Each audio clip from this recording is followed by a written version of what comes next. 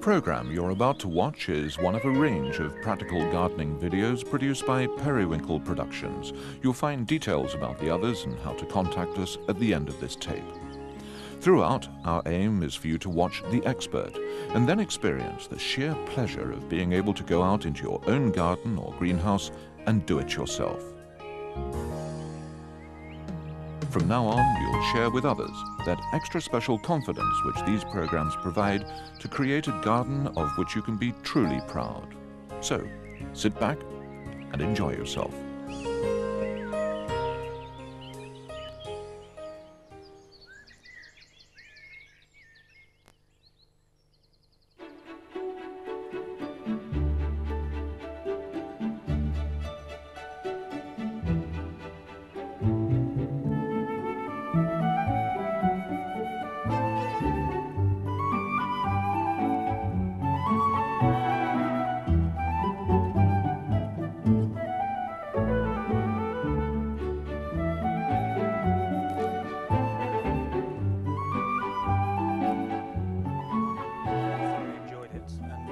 Every time I leave, I want to come back in.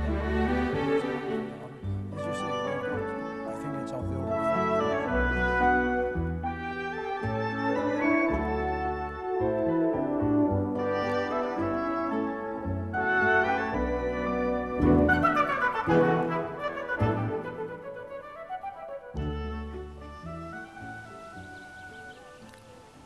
What's in a name? That which we call a rose, by any other name would smell as sweet. Maybe so, but it wouldn't be a rose. And it's roses on which we're going to concentrate for the next 90 minutes or so. It's a fascinating story, with its roots back in the distant past.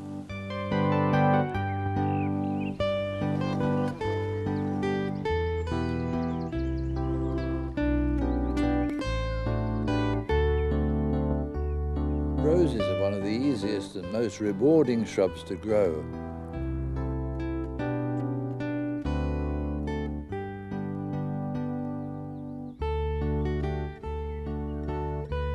I'm at the home of the Royal National Rose Society at St Albans.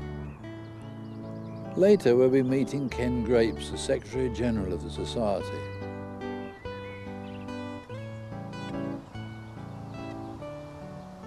But first I'm off to find Steve Bradley, our expert horticulturalist, to have a look around these lovely gardens.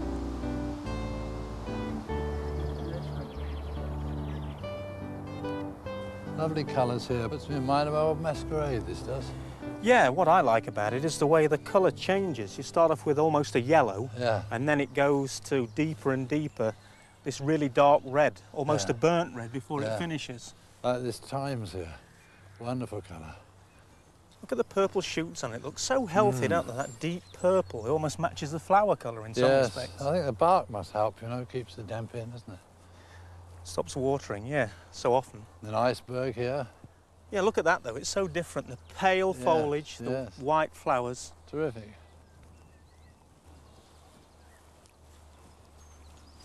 And now for the shade, Harry. Yes.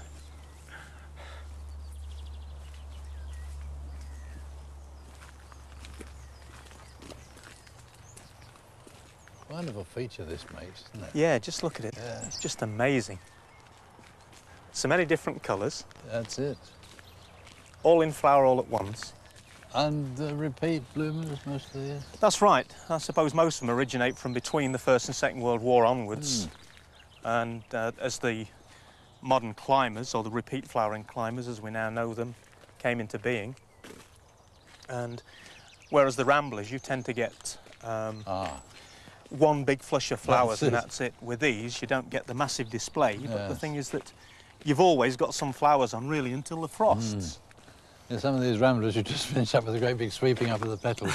That's right. And that's it. You must know a lot about varieties to be able to make sure you get the different ones so that you don't get two colours together or a really vivid contrast. Yes, although the colours are pretty good, they mix in pretty well, don't they? Yeah. I wonder if they mix them for scent as well, you know, so they've got a very heavily scented one and then a not so heavily scented one. What's interesting about these, though, I mean, the way they're trained along the ropes. Ah, yes. And you can see here, look, you've actually got a continuous line of branches running now. They've actually trained the branches, tied them to the ropes, then you get all these lateral shoots developing that have got flowers on them. Yeah, it's a good example of that, isn't it? Yeah, because what happens is you actually get a shoot developed from each bud all the way along the stem rather than just something in the top. And there's the result.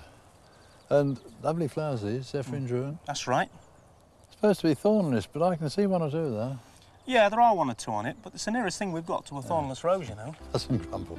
Very good. Look at this white, though. It's so pure, isn't it? Marvellous.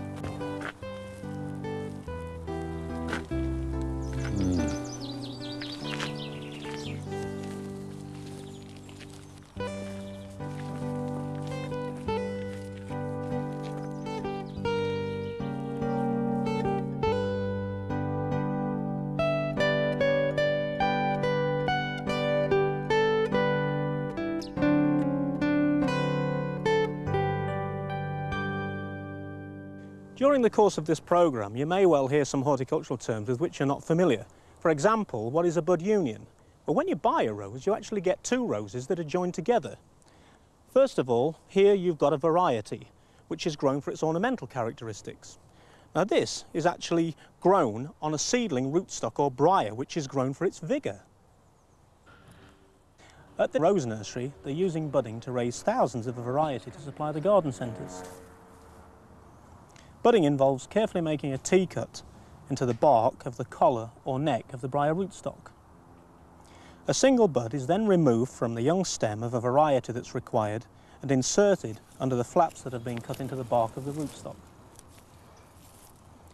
The bud is held in position with a budding patch or tie, and all this is a biodegradable rubber patch with a staple through it which will rot off through the winter. Some skilled budders can bud up to 5,000 roses a day. How's that for backache?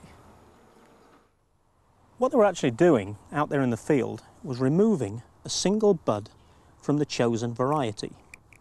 Now that is all you need to provide you with the new variety. Just one bud from a new stem. After it's been inserted into the rootstock, during the winter, the top of the rootstock is removed just above the inserted bud. Within about 14 months, what you have is this. Still see the rootstock from the seedling briar. This top growth that you can see here now is actually the variety, so it's replaced the top growth of the rootstock. And the cut that was made, you can see here, this blackish brown disc is the dead wood from where the top of the rootstock was physically cut off during the winter. And this point here, this swelling, this is the budding union where the two separate plants are joined together.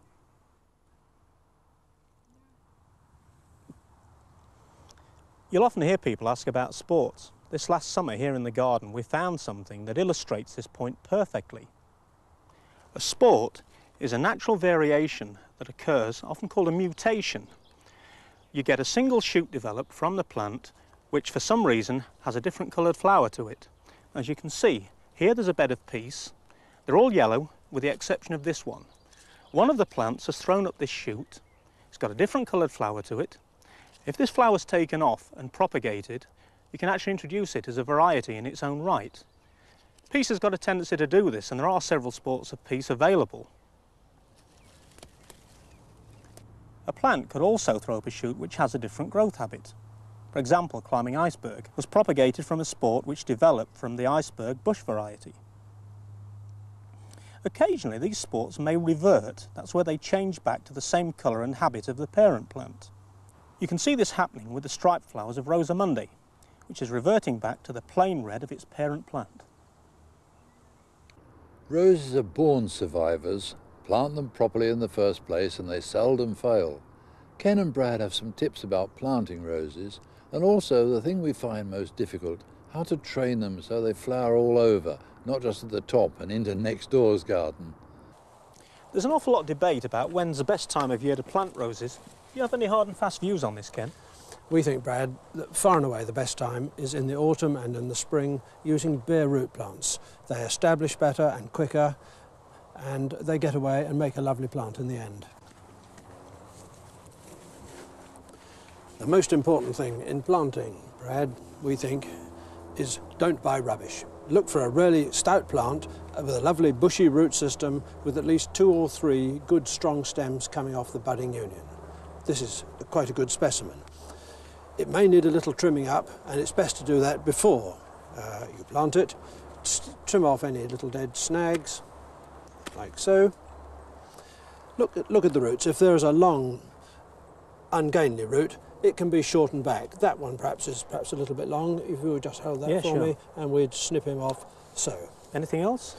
No, we can go straight then on to planting him. Right, so the best way to reward a good quality plant and give it a head start is put in some manure.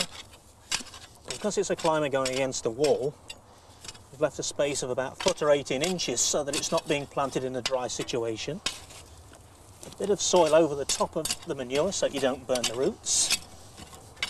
Place it nicely away from the wall. It needs to be at least 1 foot, and with the roots facing away from the wall yet. You ready?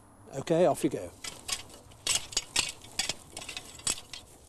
Break the soil up quite nicely and gently shake the plant so that it settles and firms in. What we're looking for is to have the budding union, which we've talked of already, just below ground level on planting, and here we are, just like that now. A bit more soil around it, and shake him down, settle him in. Reasonably nice soil. Shall I do the honours with the boot? Yes, please.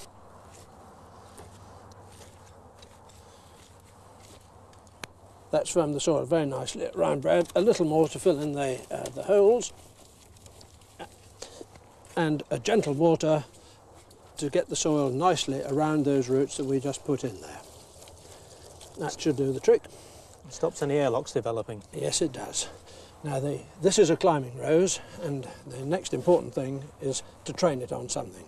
People make a lot of fuss about pruning and training and looking after climbing roses. Training, I think, is perhaps the most important bit. You need a good framework, a good support, a permanent support. Here we've got a galvanised wire held onto the wall with vine eyes or similar. And we're going to train this piece back here with a bit of string. I see you've got some conveniently cut to length. Yes, I always find it's easier, rather than fumbling around in my pockets with a ball of string, to actually have some bits cut ready. Just a simple, straightforward knot around it, fixed on, trim off the ends to be tidy, and there's the first one done.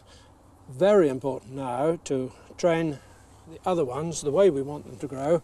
If we're going to get this rose to flower really well for us, we want it to flower all along the length of every stem so that it covers the whole of the wall with a beautiful mass of flower. So we'll train this one to the right.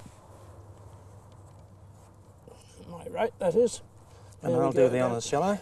Please. There we go. And this one likewise, and the result of this in years to come, as new shoots are made, and we will train them accordingly, I think we'll fetch up with a very beautiful plant here. It's fine. How long do you think it'll last here? 20 years.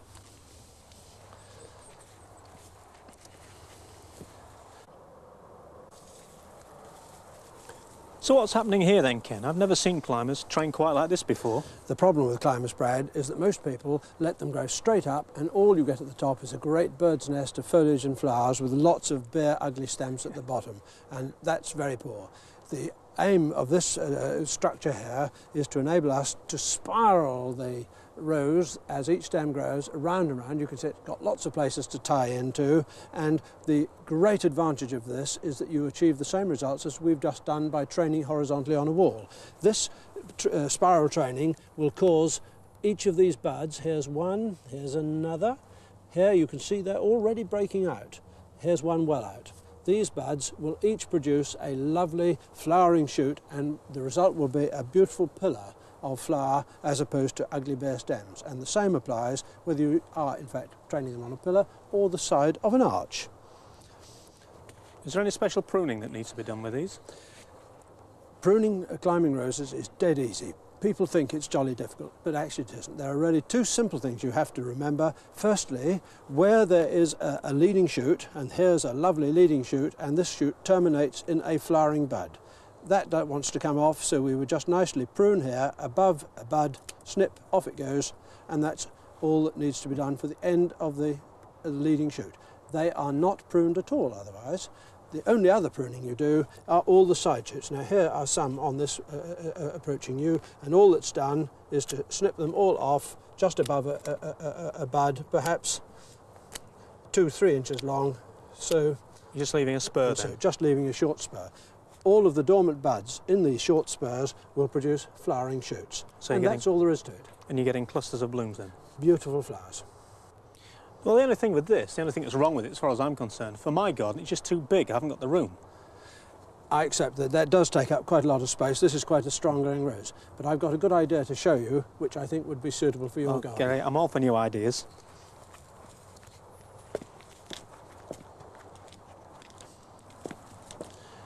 Here's a stout wooden post, about 6 foot tall, firmly set as you see in the ground, and to it we've taken some clematis netting. This plastic net's commonly available in just about any garden centre. Form it into a tube and it's stapled on to the post so it makes a long tube. The rose is then planted at the bottom and you can then spiral it around just as we've already described. So I could get away with growing quite a vigorous variety around here because I'm winding it around and around. This could take a lot of growth. With standards, the important thing is to make sure that you've got a good stout stake for support and a tie that's got some sort of a spacer there. That's really important because it stops the stem bashing against the support and make sure the top of the support is just below the lowest bud. Although that works very well and they are quite common, there are other much simpler methods, aren't there, Ken? Just like a good piece of stout twine fixed to the bottom of the stem and the stake, nicely knotted. Round we go. A tidy knot on the bottom of the stem, not too tight because the stem must have some room to grow. And there we are, nice neat job. That's not going to go far, is it? No, that'll last. If your roses arrive and it's inconvenient to plant them, either because you're too busy or if the weather's not too good, the thing to do, as a temporary measure, to make sure the roses don't spoil, is to do what's called heeling in. Dig a hole, about a spade wide and a spade deep, place the rose in it, make sure that the roots are well covered with soil, and then firm in with your boot. That's why it's called heeling in, and they'll stay there for up to a couple of months if need be, until the weather's suitable or you get time to plant them in the permanent position.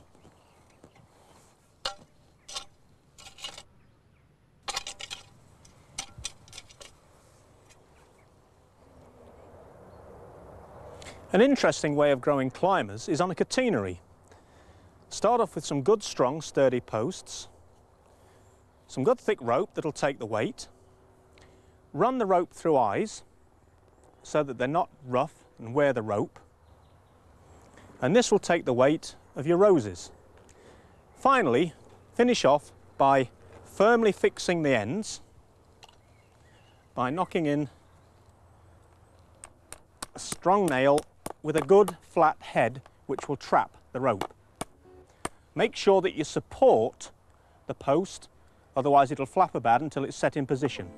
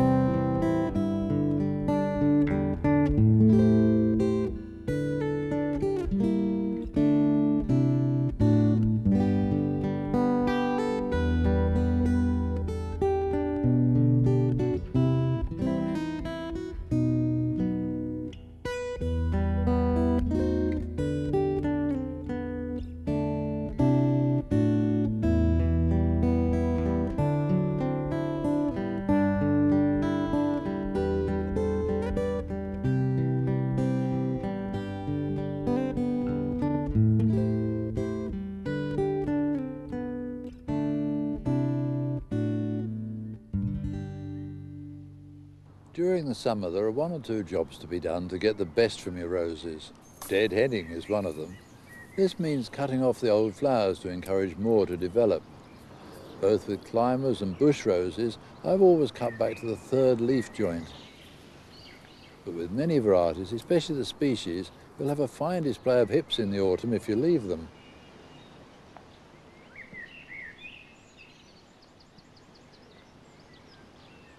In recent years, we've been encouraged to change our thinking. Brad asked Ken what the latest theory was on deadheading. We believe, Brad, it's very important to leave as much foliage on the plant as is possible. After all, the foliage, as you know, is the food factory. And so therefore we just snap off the dead flower like that, cleanly. It comes away at the abscission layer. And that leaves all that lovely foliage to help promote new growth and new flowers. So you're just taking the flower stalk and the flower? Just the flower stalk and the flower, and as little else as is possible. As you can see here, the flower's died. Its natural point of attachment is this abscission layer here. Now look carefully and you'll see there's a paler colour. This is already starting to die away. It's green beneath this joint and this pale yellow above. The flower will die back to that point, and when you're deadheading, all you need to do is just break that off and see how easily it comes away. If you look underneath, you can see there's a brown ring in there where it's already started to die. Most roses are grown on a rootstock or briar. Occasionally this rootstock will produce a shoot which is called a sucker. They're easily distinguished from the variety. As you can see, there's this pale green growth, and quite often they will have 7 or more leaflets, whereas the variety that you're growing will usually have a reddish stem, not always, but usually, and certainly it will have fewer leaflets. In this case, it's only 3. The rootstock is usually much more vigorous than the variety. And of course, the problem there is that if those suckers are left, they will actually take over and the variety that you're growing will die out. The best way to eliminate suckers is to get them off at source. That means scrape away the soil. It's always best to wear a glove for this, otherwise you can get pretty badly scratched. So scrape away the soil. If you can get a good firm grip on the sucker, and then one mighty wrench and try pulling it straight out.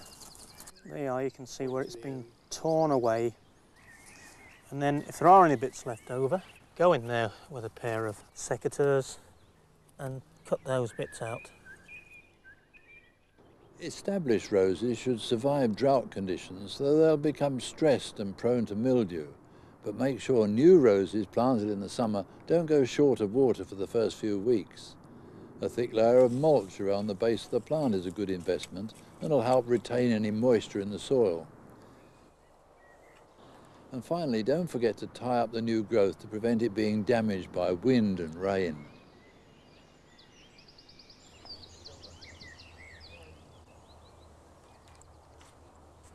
You know, roses are perfect plants for growing in containers. The main thing is that they're given plenty of room. So what you have to do is take into account the vigour and habit of the plant that you want to grow. As you can see here, we've got Iceberg, which is a fairly vigorous variety, and it's in a fair-sized container. As you can see, there's plenty of room there for this particular plant to grow. Here, we've got a ground cover rose, and in fact, there's 2 or 3 in here. Much smaller pot, lower, more spready, conforms well with the habit of the plants that are growing. What we've got here is a patio rose that we're going to grow in a container. I've partly prepared it. What I like to do is actually use the pot as a template. Put in some of the compost, then stand the pot in, the growing pot, fill in around it, and then when you get up to close to the right level, you can actually take out the plant in its growing pot, take it out of the pot, and there you've got a perfect hole for it to fit. The reason I like to do it like this is that when the plants are actively growing, I don't believe it does them any good at all to actually start teasing out the roots and disturbing them. So fit it into the hole that you've made, firm it into position to make sure there are no air pockets, and then pull in the compost around it, firm it well. There are 2 things to check here. Firstly, make sure that you can see that the bud union is above compost level, and make sure that you've got at least 1 inch of clear container so that when you water the plant you can actually fill the container to the top. There's plenty of water there to soak through and water the plant. What I like to do is use a loam-based compost. In this particular case, it's John Innes.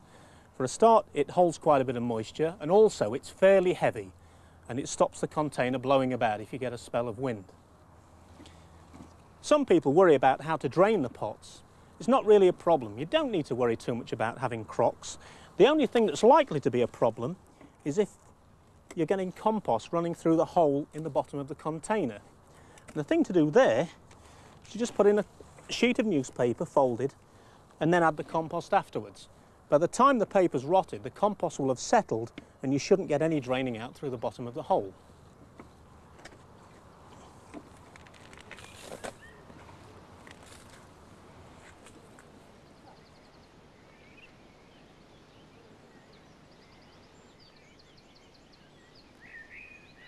Roses can be pruned at any time, from autumn through to the late spring, as long as they're dormant. When you're pruning, it's important to have some sort of a plan. Start by removing any wood that's dead or damaged or any obvious signs of disease. Once you've done that, you can start to look for branches which are obviously competing or crossing over. Leave the strongest and remove the weakest so that you increase the overall strength of the plant. Here we've got something where there's lots of twiggy growths, and really the best way to rejuvenate that is to go down fairly low and encourage strong growths to come again from the base. And the same on this one, but not quite so low. A shoot such as this one, which is obviously younger and much more vigorous, take it down but not quite so far. Where you can, go to a slightly outward facing bud so that you don't get the growth coming back across the centre of the bush. The best thing to do is to try and get the bush open so that you get a good airflow through the centre, and this helps to reduce the risk of pest and disease. You only really get problems with diseases in particular when you get still, static air. Any dead or older growths in the centre, take out as low down as you can get, and there's a good chance that you'll get new strong shoots coming from the base here just below where you've made the cuts. This one, take well down, get as close to the knuckle as you can, and that reduces the chance of dying back. This is the sort of thing that you'll often get with badly pruned sticks. Again, take that out completely, it's damaged at the bottom. Remove some of this older growth here. Take this down low, and in fact with this one you can take off even more. You can see how it's dying back in there. There's a chance there that that could actually help spread disease. Take it well down, remove the dead section from here. That'll harbour disease as well. And then these younger shoots, take back again to an outward facing bud, and finally with this, take off the older growth, cut this down to 2 or 3 buds,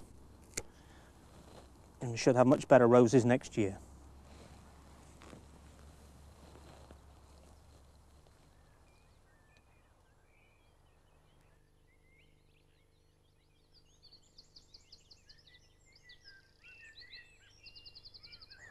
So when you're pruning, Ken, what do you look for? What do you hope to achieve?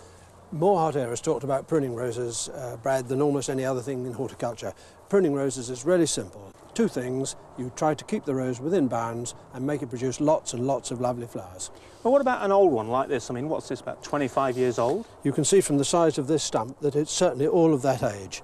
And the amazing thing about that, despite the gnarled, covered appearance of it, in fact there are lots and lots and lots of dormant buds in there, and what we've got to do is to regenerate it. We've got to make it produce lovely new shoots so that it will go on for another 25 years. So what do we do? Where do we start? Well, you look at it and examine those and discover those which are the oldest shoots, and quite plainly this shoot and this shoot have both got to come out.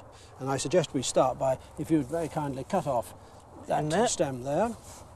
Okay. Right, and take this one out somewhere there. Oh. There you go. And while you're at it, let's have that one out too, just above.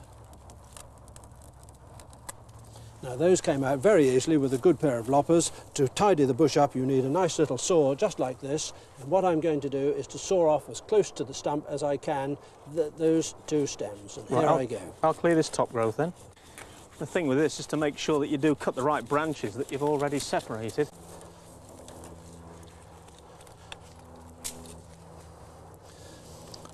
We need now to remove the old pieces.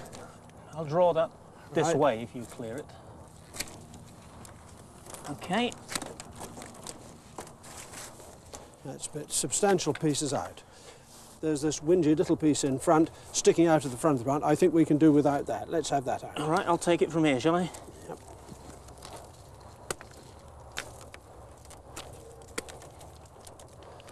All right. There's just one more there, if you can get it for me. Thanks. Just have to remove this last one here. What about this, Ken? There's some hips on it, it's thin and spindly. I think I would be inclined to take that away too. Okay, could you just do the honours there? Thank you. Now that leaves us one last small piece here to go. Let's clear him out of the way.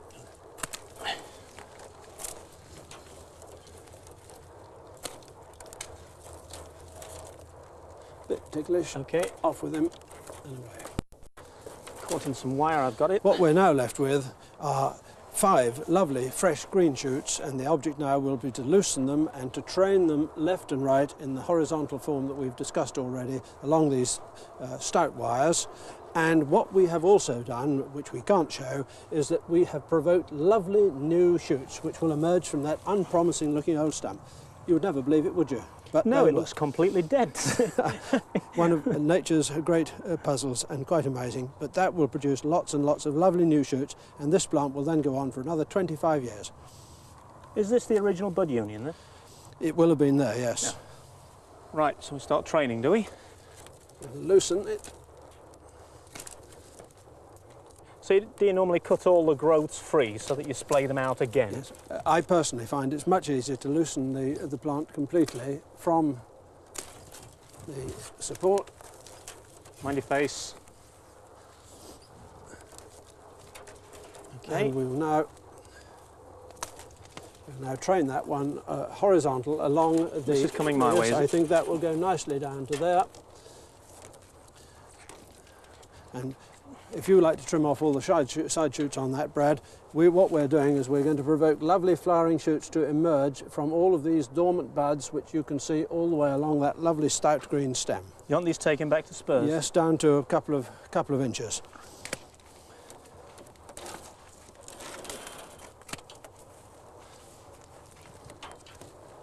This one likewise. Brad, I think yours could go along the bottom wire, Right. and I think we could tie this one along the next wire. So those two are coming my way. They're coming your way, and the other remaining stems we're also going to tidy up. Remove all the side shoots back to a nice spur, and having done that, train the growths along the most conveniently placed wire guide. The So great thing to do this now is if it's done in the autumn, these growths are green and whippy and can be bent and tied in where you want them to go. Do you tie straight away, or do you tend to plan them out and see where they'll go first? I think that's a good plan. Clean them up, work out, stand back, see where they're going to go first, then get in there and tie them up. And I think you'll see we've got the framework of a lovely new rose. New shoots will come, and eventually the wall will be filled and the plant will go on for years. And the next job's tying, really? That's it. Do you treat ramblers any differently? There's a widely held perception, Brad, that ramblers are in some sense quite different to ordinary climbers. Well, the truth of it is they're not. There are some ramblers, wonderful plants like Rambling Rector, which can scramble through a tree and need no attention really whatsoever. But the vast majority of ramblers are once-flowering climbers, and they should be pruned and treated just like ordinary climbers. There are just a few of them which will produce lots and lots of lax new shoots from the very base, and if there are lots and lots of new shoots at the base, just as we have been demonstrating, so some of the old ones can be cut out. That's all the difference. So treat them all the same, basically? Treat them the same. Right.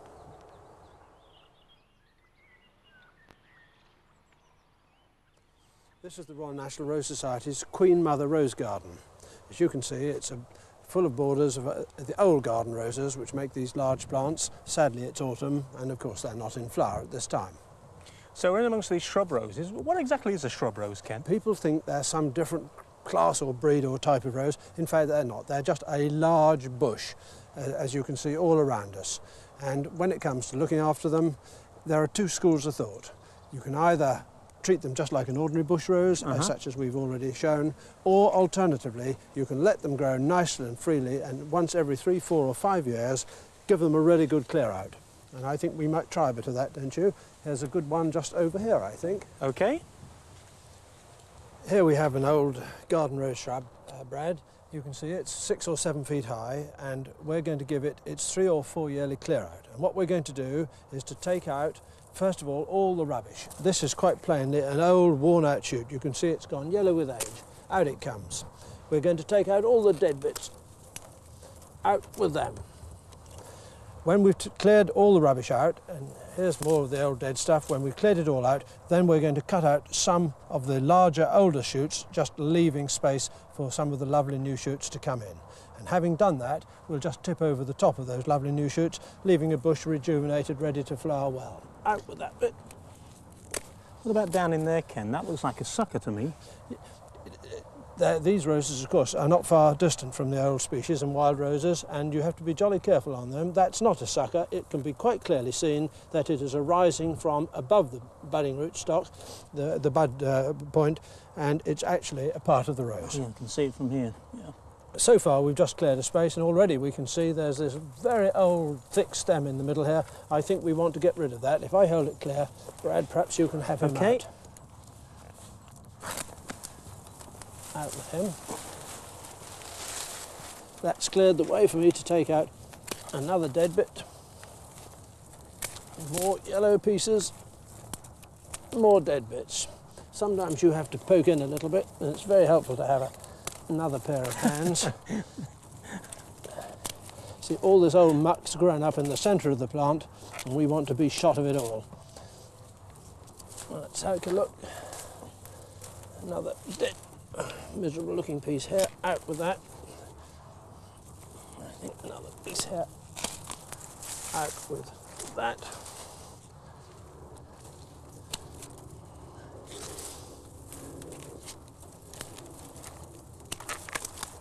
I like to clear all the dead muck out of the plant that's not going to be profitable, that's not going to do us any good.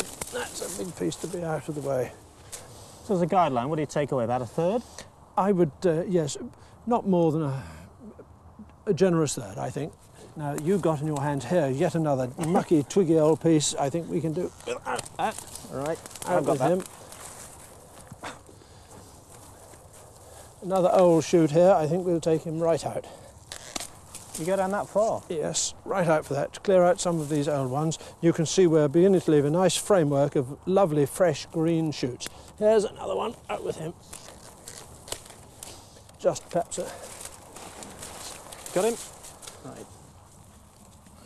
One or two more dead bits. We will, of course, when we've finally finished, clear out some of the mess from the bottom, but we can do that easier later on. Let a bit of light in first. That's right. I think this one, it's a thick old one here. Do you want that in or out? I think we might have him out. Perhaps if I hold the stems, you'll take him away. It's a Right heavy at the duty bottom. one, is it? Bit more. One more go. Right, finish him off with Right. the secateurs. Out with him. Right, I've got him. And last but not least, one more piece here. I think that's a secateur job again. Brad, if you can get in there. It's this one we're looking, is it? Yes, take him right out. Oh. Okay. I think that's now got us to the stage where we should now stand back and take stock. Take a view of the top and finish it off by cutting back all these lovely fresh green shoots, which are going to produce lots of flowers, by about a quarter, something like that. I'll do these. Mm-hmm.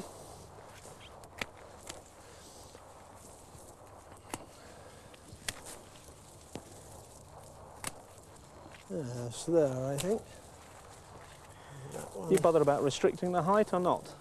I believe they just want to be cut to a nice height, because these long thinner shoots, that you don't have to be too bothered about thick shoots. Some of the thinner shoots on the old garden roses will produce perfectly satisfactory blooms. We've got a bit of a mess here. I think we'll take that one back a bit harder. And maybe that one too. And last but not least, this one in the middle here also. And I think there we fetch up with a shrub thinned out, cleaned out. Air can get round it. Lots of lovely blooms for next year. One last tip there, and there we are. Well, I didn't think we'd have got that amount of growth out of that, to be honest. Quite amazing, isn't it? Yeah.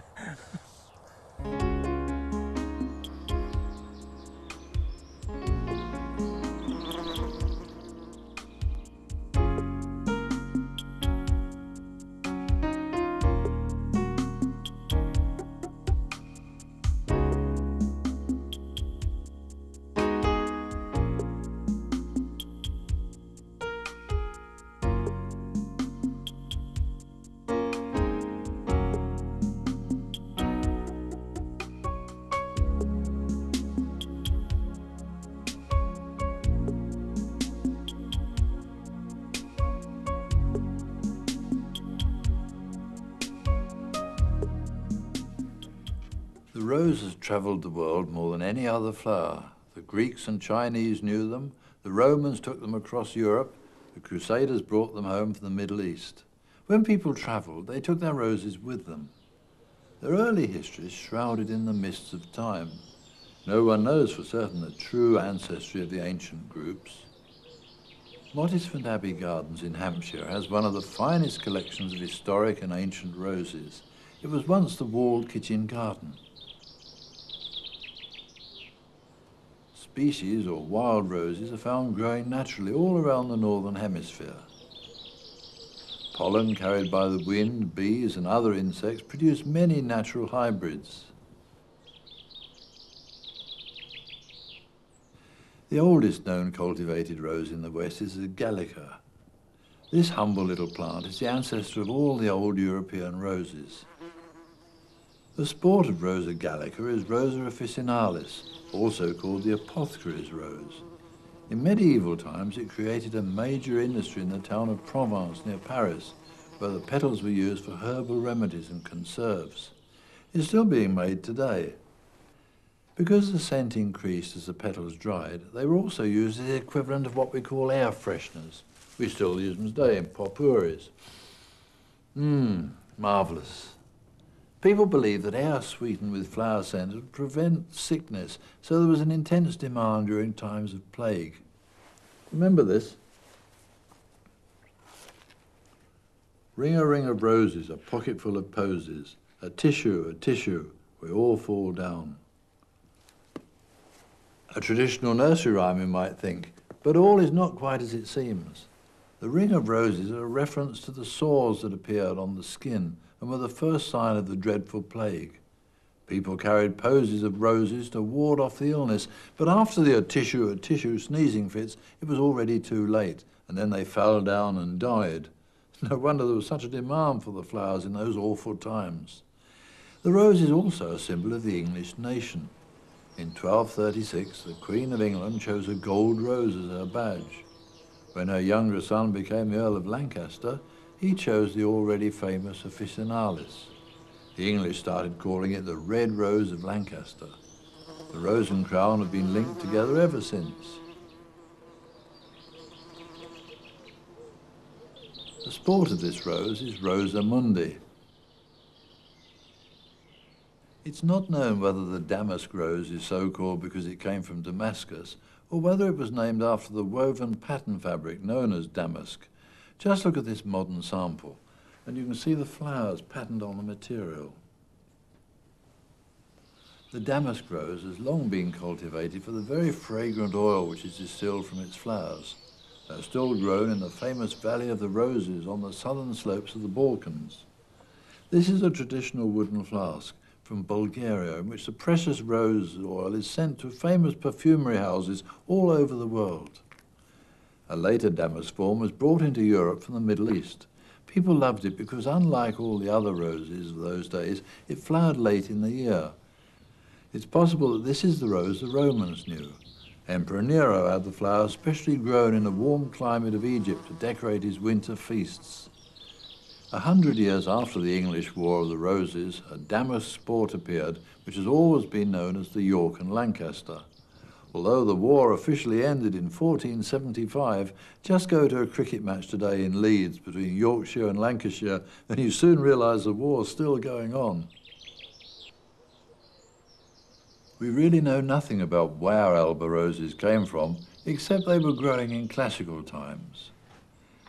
This rose became known as the White Rose of York.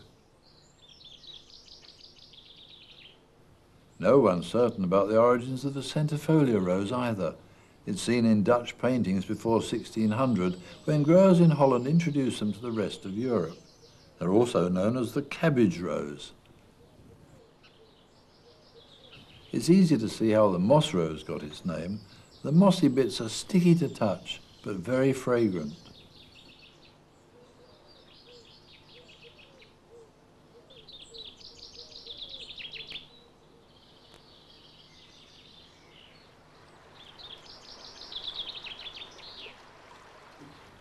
Around 1800, the cultivated roses from China arrived in Europe.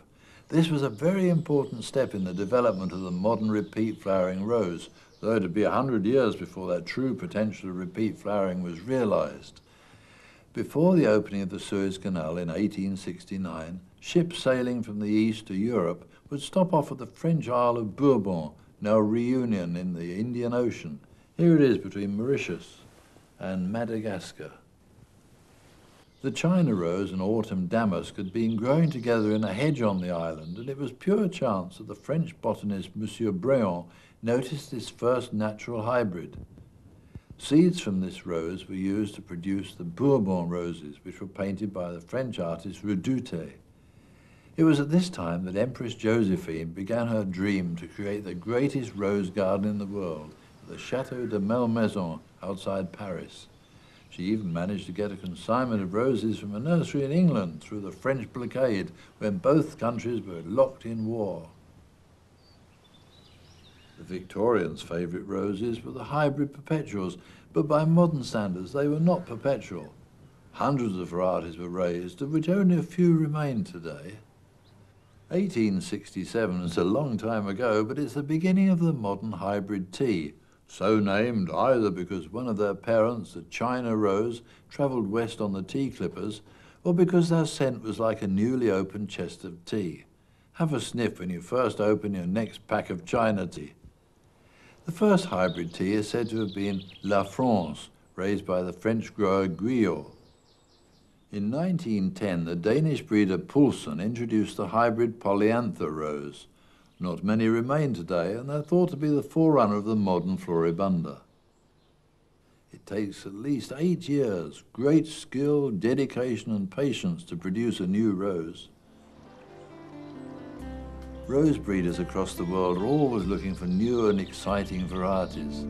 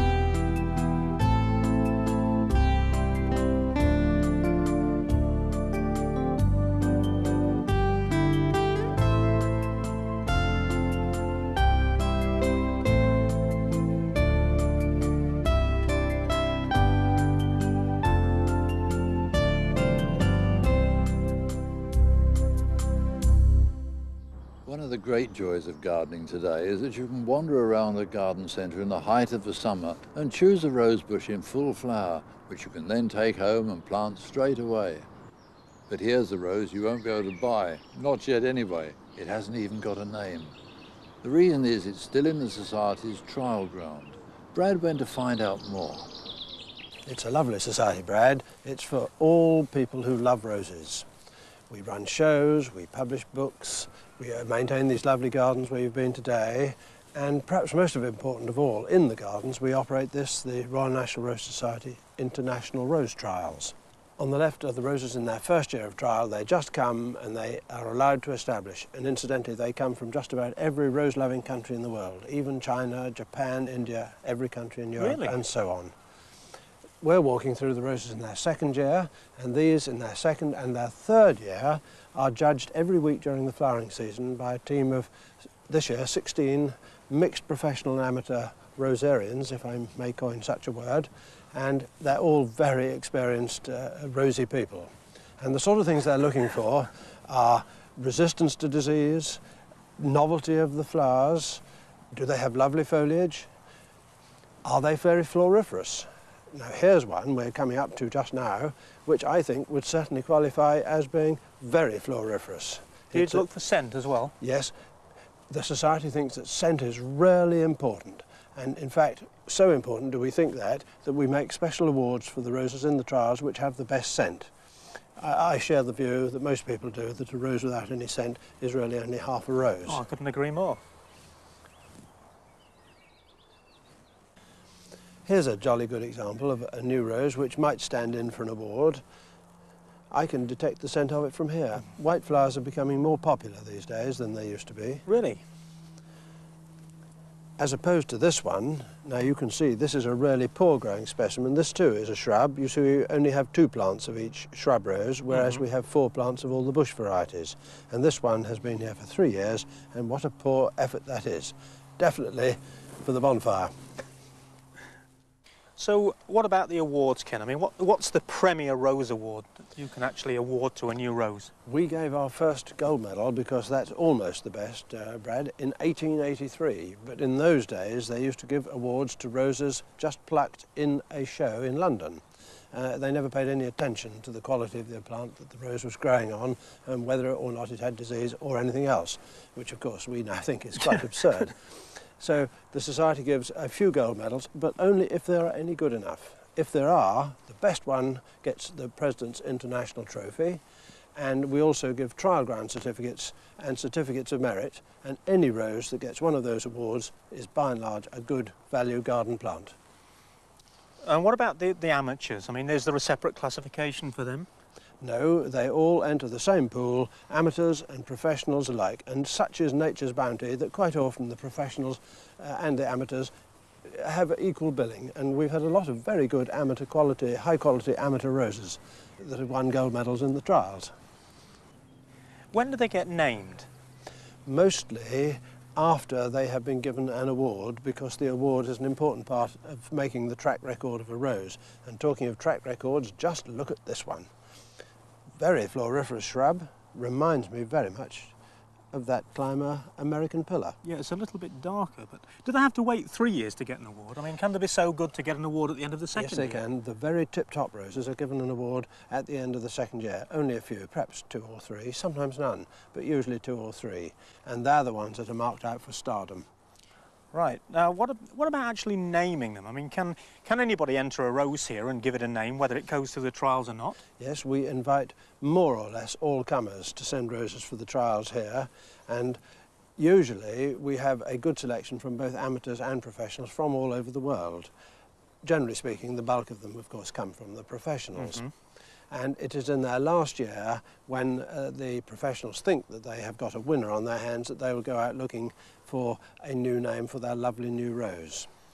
And they're either named for a person, a prominent personality, royalty is quite common. Sometimes they're just given a lovely mellifluous selling name like Peace or Superstar. And sometimes they're actually sold to a person who wishes to name a rose for a particular person. And how about this? This is the Society's very own credit card, and on there is the Paul Chervil rose, which was named for this gentleman as a retiring gift from his work colleagues. All right, do I get one of those before I can go? Ah, perhaps.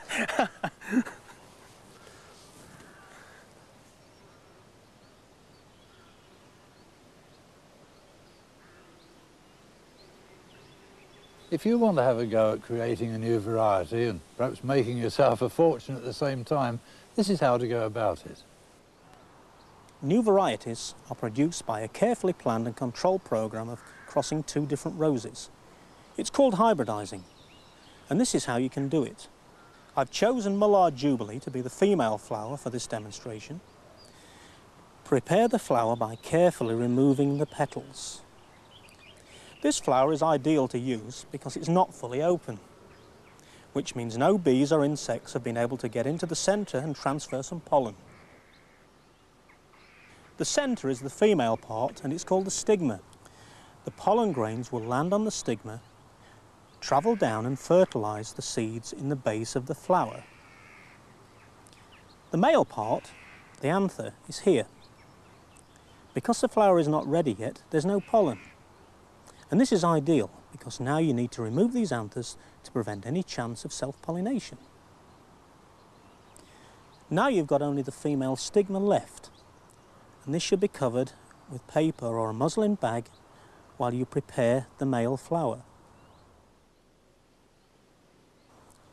I've chosen a cultivar called Simba to be the male flower, and it's more open because it needs to have developed some pollen. Gently rub your finger on the anthers. If you pick up grains of pollen, the flower is ready.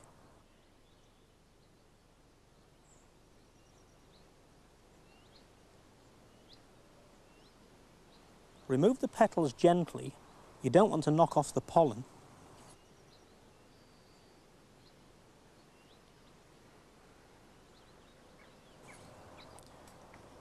Now gently brush the pollen from the anthers to the stigma. Then place the bag over the flower and tie it up again. You don't really want marauding insects getting in there with a different sort of pollen which could ruin your hybridising programme. After 5 days, once fertilisation has taken place, you can take the bag off and leave the hip to ripen. In the autumn, it's time to collect the hips. Pick them off the plant, split them open, and start to get out the seeds. Scrape the seeds out. These are going to be mixed with wet sand, stored outside in a container, exposed to the elements for 18 months, and then the seed will be sown in the usual way. And hopefully you'll start to get some new plants, your own varieties.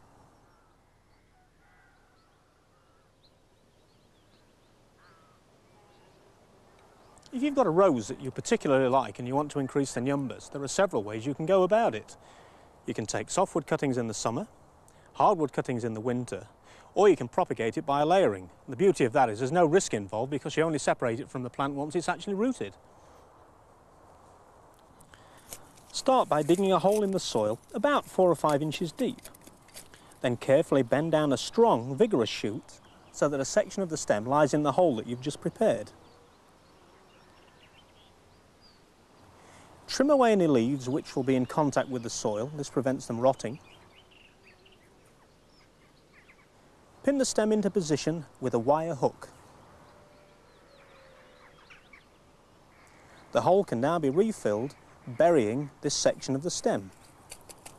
Finish off by firming the ground, and within a year, roots will form and the new plant can be cut away from its parent plant and transplanted. In the summer, you can propagate roses from softwood cuttings. This is the soft, sappy growth that's formed in the summer. You want lengths of approximately 4 inches. Make sure that the cut that you make is just below a node or joint. Carefully remove the lower leaves. Then dip the cutting in rooting powder, knock off any surplus and insert into the pot. Tap it gently to firm it. Then you want to cover the cutting and the pot with a polythene bag. This will prevent the growth drying out. You only need to water about once a week. Make sure you don't overwater. The big problem with that is that the cutting will rot at the base and then you'll lose it altogether. Now, to give you some idea, this cutting is 2.5, 3 months old. This is the sort of growth that you would expect, as you can see. There's a fair bit of top growth there. It's actually tried flowering. And then you can see the new root system that's developed. That plant's perfectly hardy and it'd be okay for planting out this winter. Speaking of winter, you can also propagate roses through the winter.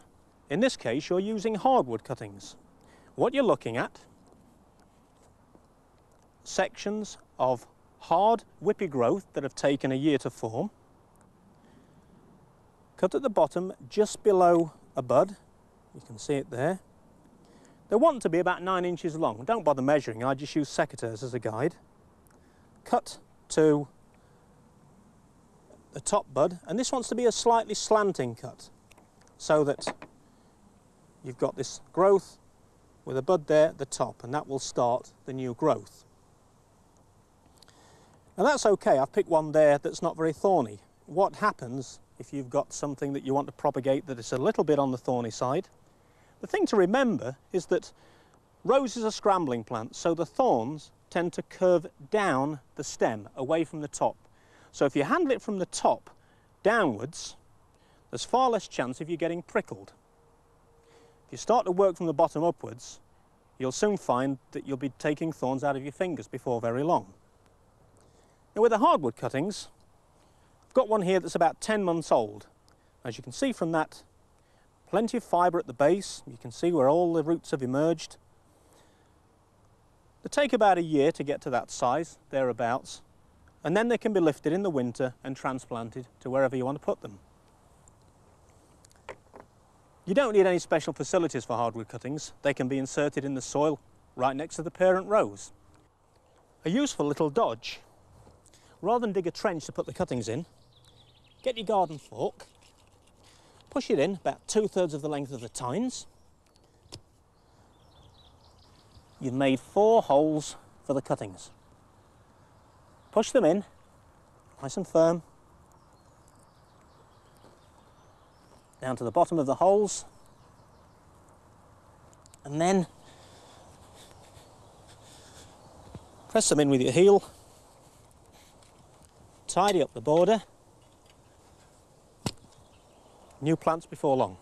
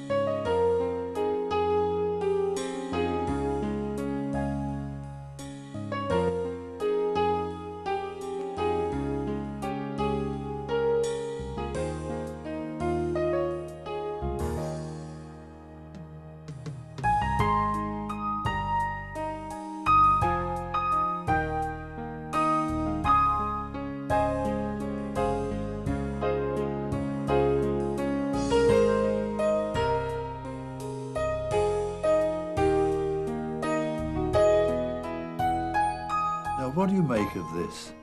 Believe it or not, it is a rose, though you'll not find it in many gardens. You can see it growing at Mottisfont. Its common name is the green rose, dated about 1855. And here's another puzzle. What has this garlic bulb got to do with the roses? Well, try planting a clove of garlic at the root of each rose bush. And no, your roses won't come up smelling of garlic, but it'll go into the sap and keep the aphids away. Unless they're friend aphids. Brad and I found a glorious corner in the garden last summer to sit down and answer some of your questions about pests and diseases. Yeah, that's it. And that looks even older than you are. Yeah, I used to use one of these when I was a trainee. Really? What, yeah. Just general spraying? Oh, yes. I used to spray 10,000 roses with these. Well, I've got something even older over here. Oh, right. Older than this, you reckon? I reckon so. All right. Yeah. Oh, these are real antiques, Harry. Oh, there you are then. How's that for a bit of Victorian craftsmanship? Oh, well, I thought mine was an antique, but I mean, look at this, and it still works, does it? Well, I've got to cut a new washer for it, but apart from that, it'll be a goer. Oh, right. And what about the other one, then? Well, I bought that new about 20 years ago, so it's hardly an antique, but it's made in the same way, you know. Trouble is, they're all difficult to fill. Yeah, they're a bit heavy as well. Oh, you can see why yes, people yeah. go for plastic. Yes, I mean, these modern ones, you can put this stuff in so much more easily. Now, roses are pretty trouble-free, aren't they? But you've got a fine collection of problems there.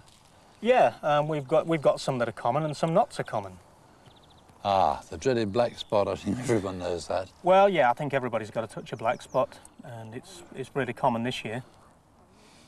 The beauty of controlling it is that you've got to spray the soil as well as the plant itself, because quite often the spores overwinter on the soil. Yeah, so a case of collecting them up and destroying them if possible. Or at least spraying them, and the big problem tends to be that if it gets a really bad attack, the rose bush will be defoliated.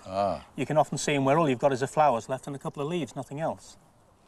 And you've a fine specimen of mildew there too. Yeah, that's right. I'm not so sure it's something to brag about, but I mean, look at that. It's, I mean, it looks just like it's been dusted over with flour, doesn't it? Yeah. You know, I mean, probably the most common disease on roses. Yes. And it tends to attack only the young shoots, but as you can see, it's causing quite a bit of distortion of the growth there. Even the bud's starting to turn over.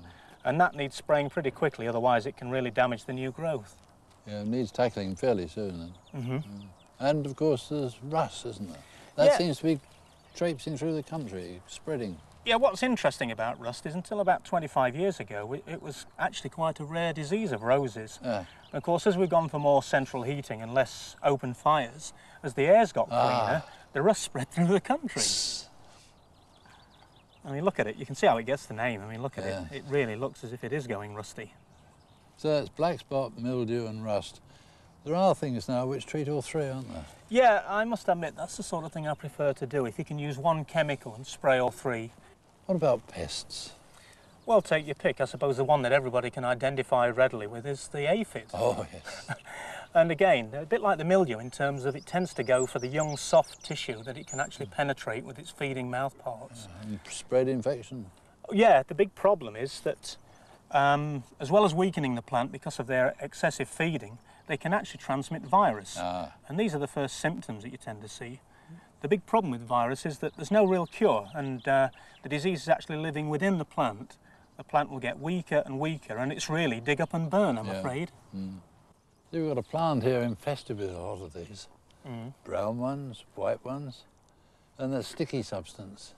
Yeah, well, for a start, the white ones, they're actually the skeletons of the dead insects. The browny coloured ones, the colour tends to be dictated by what they feed on. And the rose sap has obviously got some colour in it, so you tend to get these reddish-brown aphids out of it. The sticky substance looks almost like a sugar coating along the leaves. That's honeydew, and it's actually secreted from the aphids as they feed. And the problem with that is that it actually attracts ants. Yeah, yes. And don't they form sooty mould afterwards? Yeah, you can get either surface dust or you can get a fungus growing. It doesn't harm the plant, apart from it stops the leaves working properly. But the mould actually lives on the sugary substance rather than on the leaf. Yeah, so I get on my aubergines and things like that in the greenhouse. Yeah, and it can be a real problem. But the biggest problem is if you've got the ants as well as the aphids, you've got the ants burrowing around the roots, so you're getting stress on the plant there. Yes. And then you've got the aphids feeding on the top, and you've got stress on the top of the plant. And of course there are pests that eat the leaves, aren't there? Yeah, you can get caterpillars. You can also get these leaf chafers, and what's interesting about those is that they can only actually feed on the soft tissue, the leaf blade itself, and that's why you often get these skeletonized leaves. The veins are too thick and too tough for their mouth parts, so they get left, and it looks like a summer version of an autumn leaf where you've got the skeleton effect. Like the old leaf miner, but I'm going right through. Yeah, well, the leaf miner tends to go through between the two layers of the that's leaf, it. whereas these are scraped away. Yeah. Of course, we get a lot of letters about pests on roses and diseases too. One here, for instance, it says, what is dieback? Well, dieback is where you get a section of a shoot dieback. It can be old woody material or younger growth. I think what's important there is not the fact that there's dieback, it's to find out what's caused it. Yes, yes. Plants are very good at marshalling their resources, and quite often, if there's a section of a stem that's not really contributing, the plant can almost reject that, and then it will die back to the next living joint. The big problem with dieback is not so much it's there and it's unsightly. You can often get spores of rust, black spot and mildew can overwinter in the dieback. Things like coral spot, they can invade the dieback and then they start to go into the live tissue and you've got real problems then. Yes. Now somebody's written here, I've heard that soil sickness could be one of the reasons why newly planted roses fail to grow in a bed from which older roses have been dug up. What is soil sickness? Well, it's not actually the soil. The scientists have found that what happens with plants like roses, and lots of other plants as well, but with roses, they actually form an association with fungi that live in the soil. And of course, when you get a large mature plant, it can support a large population of fungi, and the two live in balance together. But if you take out that old rose, a large old rose, and put in a small new one, you've still got the high population of the fungi, and of course the small plant can't possibly support it.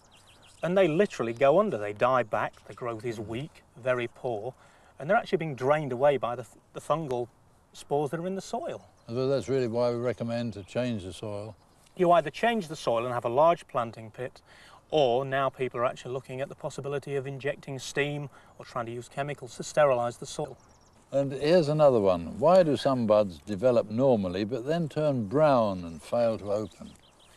Well, that's often referred to as balling.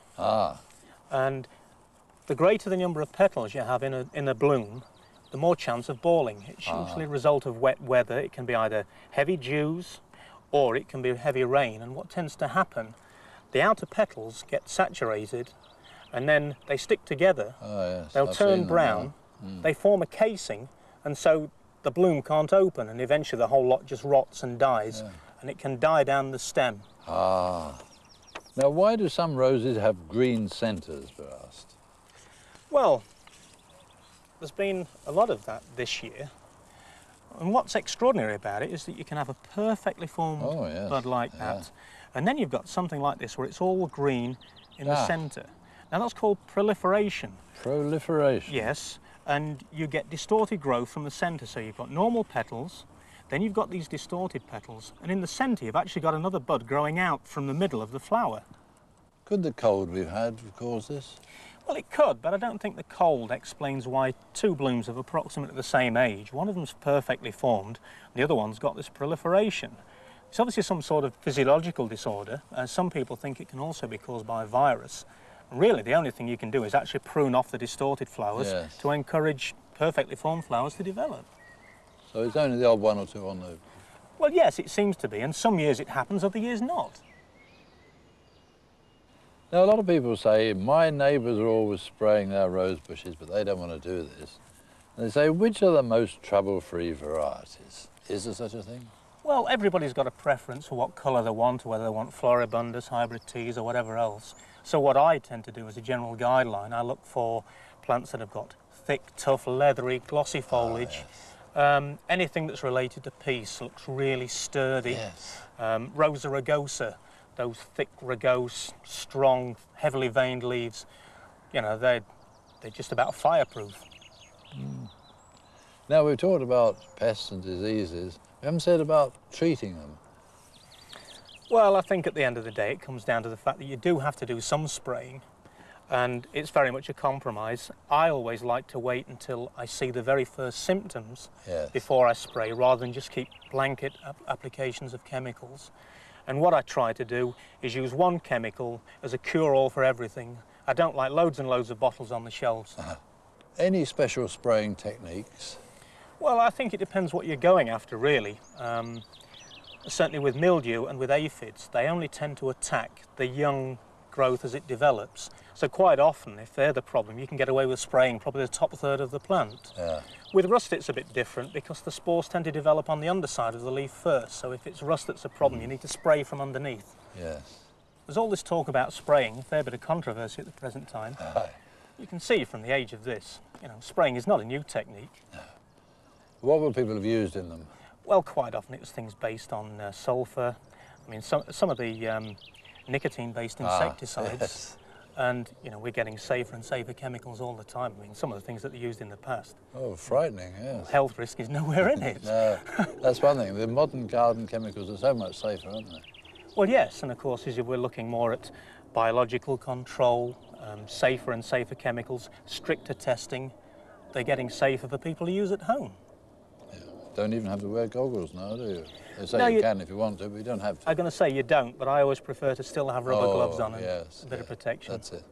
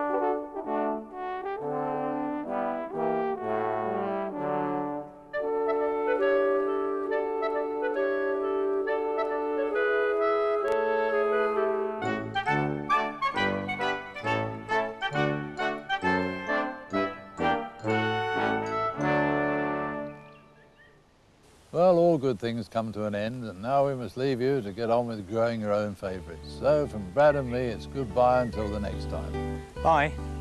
So what are we going to do next then, eh? Ah, yes.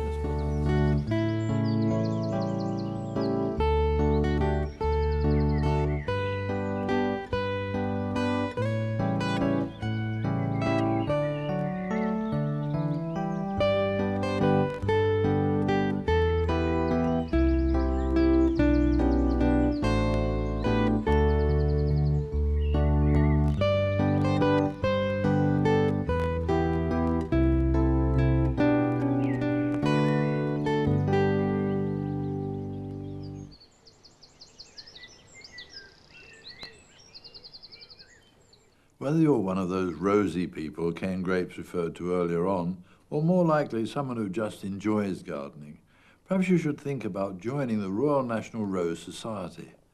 Becoming a member entitles you to all sorts of privileges. There are the gardens, of course, to visit free of charge for yourself and a friend. Membership means you can get help and advice on many of your gardening problems from the staff who work here at this lovely old house in Storbans. If you're visiting, there's a comprehensive library of reference books, and you can borrow slides for your lectures and talks. As a member, you're entitled to free or reduced rate entry to many of the country's top flower shows. You've already got more than value for your subscription, and you'll also receive the quarterly magazine, The Rose, and these two useful books. Founded in 1876, the Society is a registered charity which carries out valuable research work. Your subscription is a vital contribution to the Society's funds. All the details are in the sleeve of this video. Membership is for all keen gardeners, beginners and experts, rosy or not. Another garden with many historic roses is Mottisfont Abbey Garden. Here you find one of the foremost national collections of old-fashioned roses in Britain. The Rose Garden and Abbey grounds are open to the general public, and details can be found on the inside of the sleeve. And finally, Periwinkle Productions have 5 more gardening videos. Keep a lookout for them and add them to your collection. Well, it's almost goodbye again, except for one of those hiccups you sometimes get when filming. Except it wasn't a hiccup. Take 6. Could the cold we've had cause this? Well, it could. I don't think anybody really knows what does cause it and what's particularly strange about it. Sorry about that. Couldn't stop it. Not to be sneezed at. Enjoy your gardening.